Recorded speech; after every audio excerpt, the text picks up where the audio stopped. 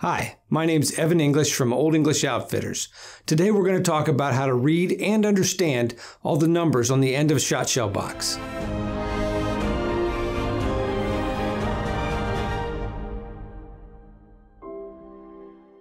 From the time I was about 10 years old, I was spending time in the field with my father.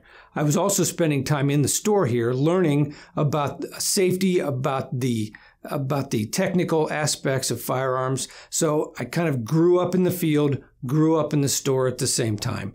One of the things we loved to do together was shoot shotguns, whether it was out in the field hunting birds, hunting game over our dogs, or whether it was claybird sports, where we were shooting skeet or trap or sporting clays. So as we did that, I had to learn what the right things were and how to choose the right ammo for the task that we were about to do. Those numbers are important that we're about to decipher. One, to choose the safe load for your shotgun, to make sure that you're doing the right thing based on the tolerances of your shotgun.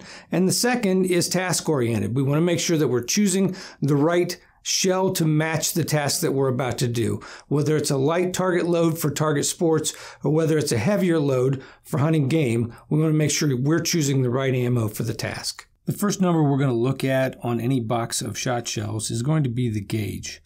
If you look at the gauge here, this is a 12 gauge. The most common gauges are 10 gauge, which would be bigger, and then 20, 28, and 410, which would all be smaller. Easy to remember is just that the larger the number, the smaller the gauge, the smaller the number, the larger the gauge. For the purposes of today, we're going to talk about 12 gauge. It is the most common gauge that we use here in the United States, and chances are that most of you are using a 12 gauge at some point in time or another. This gauge needs to be matched up with your gun barrel. Somewhere on your gun barrel, it should state what gauge your shotgun is. If it's a 12 gauge, if it's a 16 gauge, if it's a 20 gauge, if any of these gauges, you need to make sure it matches up with this gauge. The second number that you'll see on the box is the length of the shell. This is the length of the shell after it has been fired. So as you're looking here at 2 3/4 inches, if I were to pull one of these shells out, this part of this box of ammo, 2 3/4 inches would be the measurement after this shell has been fired if you were to measure it empty.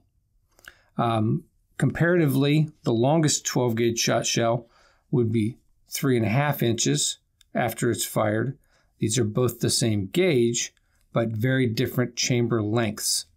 You want to make sure that this matches up to your shotgun. If your shotgun has a maximum chamber length of 3 inches, then you can shoot up to a 3-inch shell in your shotgun. You don't want to shoot bigger than that. If your chamber length is 2 3/4 inches, then this is the maximum length shell that you can shoot in your shotgun safely. Some people have argued that I can put a 3-inch in my 2 3/4 inch chamber, and that is true. It will fit in there, but when you fire it, it will open into the forcing cone and cause extra pressure. So make sure you match that number up. The third number that you see here is the velocity. The velocity that's on this particular box of shells is 1,220 feet per second.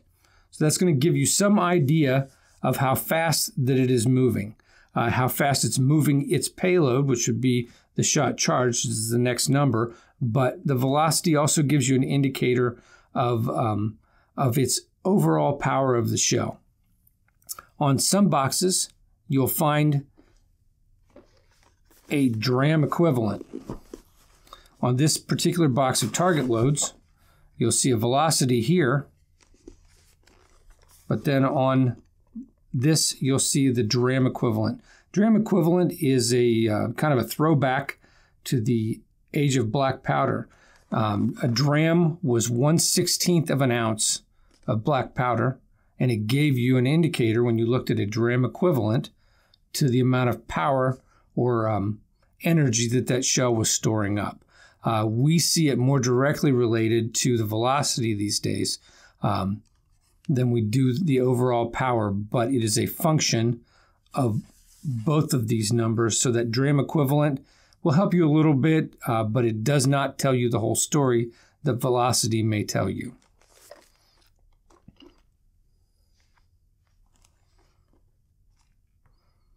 The next number that you find on this box is the payload, or the shot charge, the amount of shot that is in the shot shell.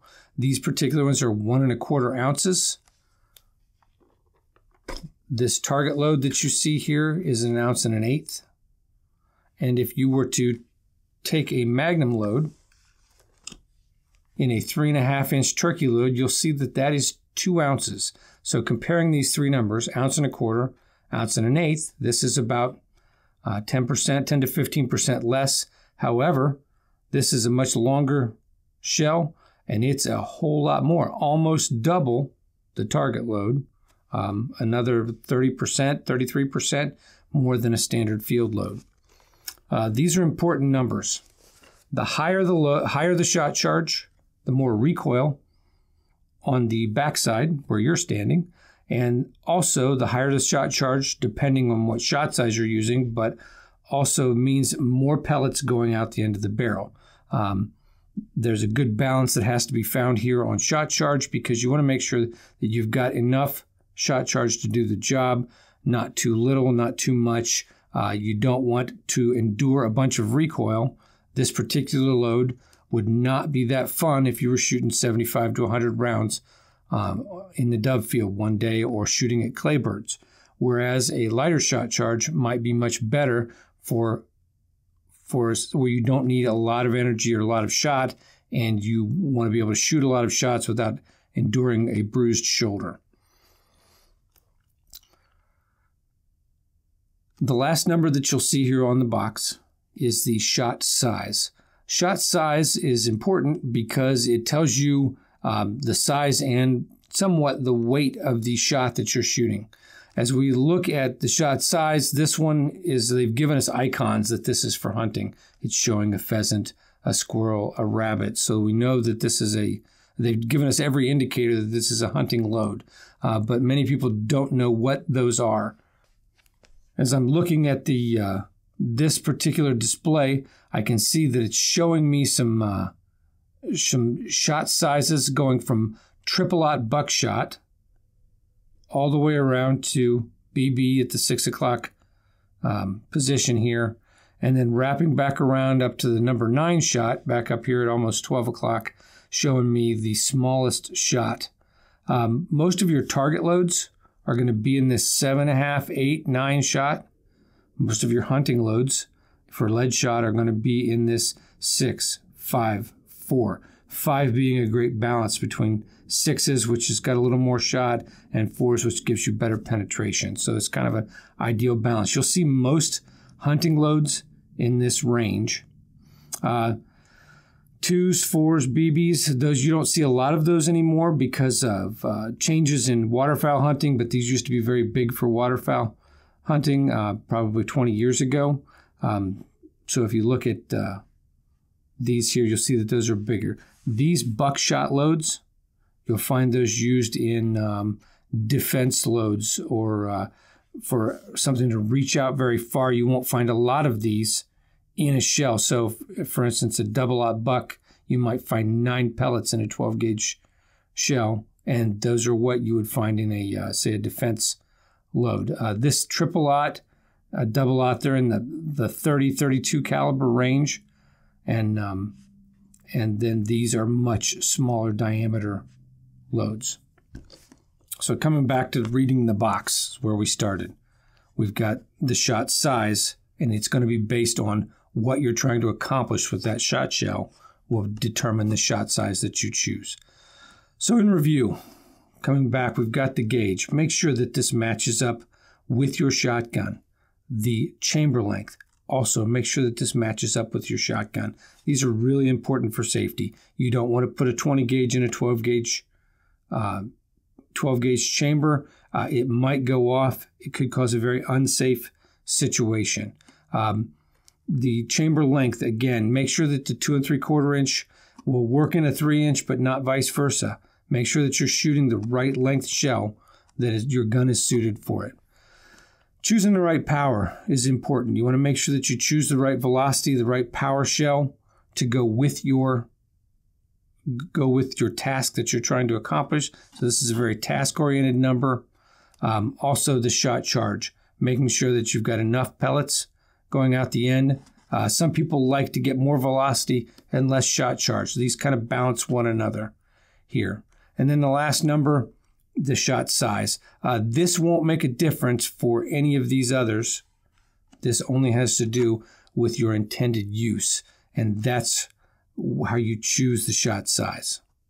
One of the last things I want to dispel before we stop is the whole idea of high brass, low brass. The reason for high brass on a shot shell has to do with back in the days where shot shells were made out of paper, and they had to have a higher brass on them in a higher power shell to make sure that the black powder didn't burn through the paper, causing the shell to separate inside the gun. Today we do it still, put the higher brass or the higher collar on the higher power shells as a visual indicator and as a helpful note for those choosing the loads. Lower power would be lower brass or lower collar.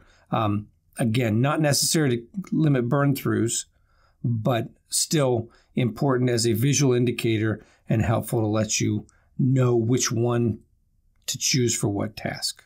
Well, that's about it for today. I want to thank you for joining us and for watching this video. If you liked what you saw, leave us a like, leave us a comment, and subscribe to our channel. And come back and see us this time next week.